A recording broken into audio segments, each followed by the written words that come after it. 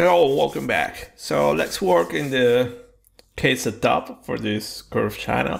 So basically I already read the mesh here. So remember this is a 2D case. And let's go through the usual case setup. This should be fast.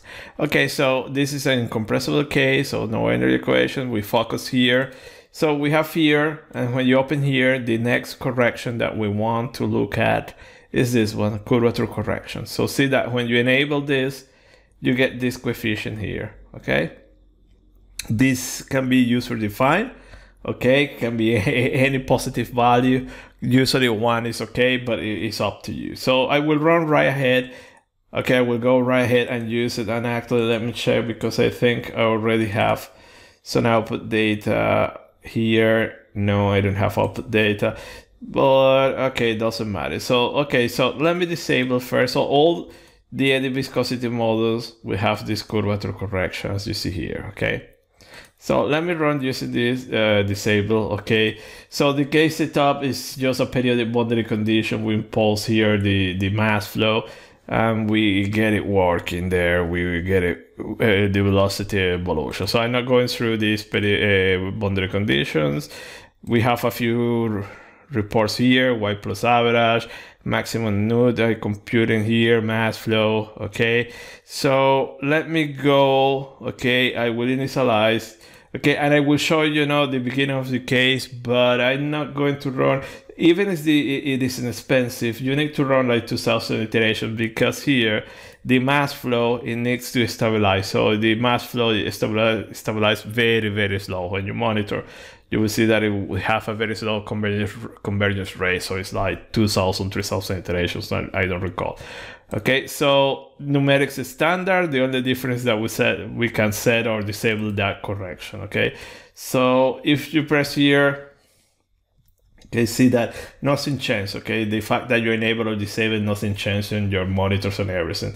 Okay, so see that our case is running the usual way, and this is the important one that you need to monitor. In this case, if you check the reference, okay, you will see that there is a mass flow there. Okay, so we need to get something similar, okay, to the reference value. See that you have a kind of a strange behavior at the beginning, negative, then positive, have this jump, and then see that it is approaching asymptotically to a value, but it will take a really long time, like 2000 iterations to get there. Our maximum CD viscosity ratio, many quantities we're monitoring, okay? But at this point, let me stop here because I already have a few solutions there. And let's open this. So NCC means no CC, no curvature correction, okay? So you have it there in your folders, and let me open the solution, okay? And plot the profiles, okay? So this is what you have, okay? So see that very nice mesh, it's well resolving. Let's see the here 0.53. By the way, using this correction not necessarily needs to be well resolving, okay? So it can be well resolvable modeling with no problem. So what we're interested here is in plotting here in this line that we have in the middle. We want to plot the different quantities. So see that I compute these two custom fields. Okay, remember that you go here button and here you have it. So if you want to see how they were computed, here you have the functions. And in this case, let me plot. Okay, so this is what we're getting with no curvature correction, and this is the validation data. Okay, so see that there is some difference here. Okay, it's not as flat as in the other. No, we're not getting similar behavior. But let me write this solution. Okay, so let me go and I can put it here. No CC. Okay, so we have that solution. Now let me go and open the other case with CC means curvature correction. Okay, so it's the same model, K omega SST. Remember that you have that one also for the parallel matters and K epsilon. Okay, it's the same idea. Okay, so if I go there, now again, let me plot that same figure. So see that clearly, you see the difference. And in this case, it is enabled using the default coefficient, okay, 1. Okay, I don't know why they call it constant, because you can change it. So again, let me go here, experimental data, and let me load the previous data, the Ansys. See this one here. See the difference, okay? Our current data is the blue points, okay?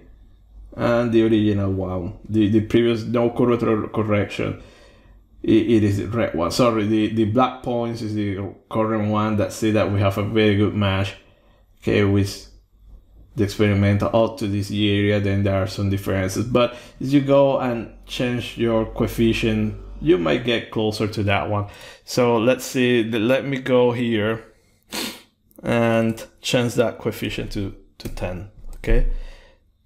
Let me run a couple of hundred iterations, okay?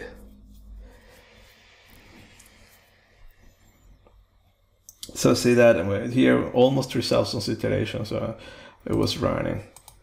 Okay, so at this point I see that, okay, mass flow is still changing, but not that much. Okay, that modification added some, it had some effect here. Okay, but at this point I can say 10 to the minus 3, it is okay. So let me stop there and let's again compare. And see 10, okay, obviously this solution is not well converged, okay, I still need to make it converge better, but see that clearly a very different behavior, okay? So this is the idea of the curvature correction. As I mentioned, it's advisable to use the recommended coefficient, but you can change that coefficient, okay? By no means is 1, okay? So and now let me compare with the Reynolds stress model, okay, RSM. And what is interesting that, remember, the Reynolds stress model is an anisotropic model, so it doesn't suffer of these, let's say, limitations or deficiencies that you find in the eddy viscosity models that are isotropic. So see that there are no corrections here, okay, well, production or curvature correction in any of the formulations, okay? So here we have this value here, so let me plot, we have already the solution, so no need. And then also you have information for all the Reynolds stresses, but see here, no correction, and you can already see that you have this behavior, okay? Let me compare with the previous, no curvature correction, and voila, this is it, okay? So this is the idea of the curvature correction, and also see the influence of anisotropic models, okay? So actually, since that the Reynolds stress model is not that very good, at least the one that we were using, but there is an influence. But again, different models, different outcomes that you will see here, that for instance, using this one, the quadratic model, you will have this behavior, and the one with your salt is this one. Okay, so that's all for this case. Okay, at this point I invite you to play a little bit, and basically what you will need to do is to change, as you go for the k omega, change this value of the coefficient. So you want to see the influence, but I hope you got an idea. Okay, so that's all for the moment. Thank you very much for your attention. See you next video. Bye.